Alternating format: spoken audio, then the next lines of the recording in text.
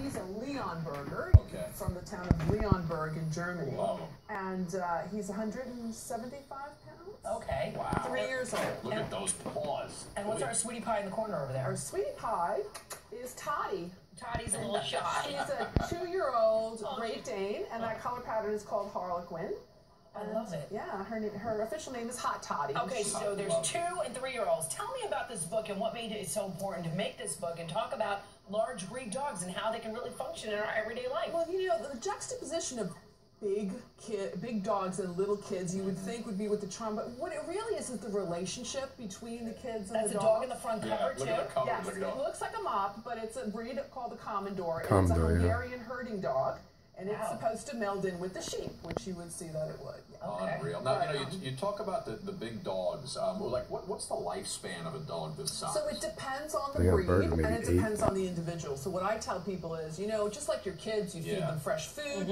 You don't put pesticides all over. You deal with a little bit of crabgrass, and that way you can really extend lifespans of any dog, no matter what the size. Owners are in love right here. I mean, Yeah, she doesn't want to say it's like 8 years for the Leonberger and probably 7 for the Dane. Magneto is Scotty's new best friend. And look at the size of Magneto's head and Scotty's head. And I have a big head. And he's a beast. He's bigger than Georgie by about, You know what the amazing thing is about these dogs? 60 The pounds. lesson they teach kids is just because you're big, just because you're physically overpowering, just because you can doesn't mean you have to. Right. And it's a really important lesson how gentle they are for their size and you know, how powerful they really are.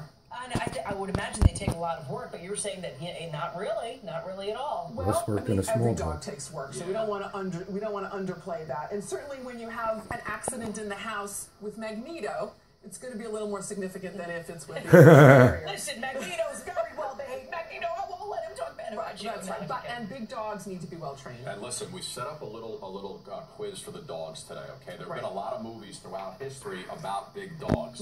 So what we did was we took 3 of our favorites. Right, we got Turner and Hooch, Beethoven, and Marley and Me, which I still cry over to this day. Marley and Me, right? We want the dogs to pick what their favorite movies are. So we put a little container of water, their jug of water there, and whatever ones they go to, that's going to be the movie that we will decide which one is our all-time favorite. So go ahead, Magneto. You want to go first?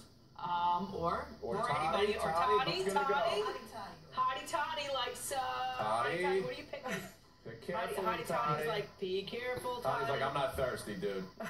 All he sees is Toddy, water. do you see any water? Water bowl, Toddy. Water bowl. Magneto, you want to join him?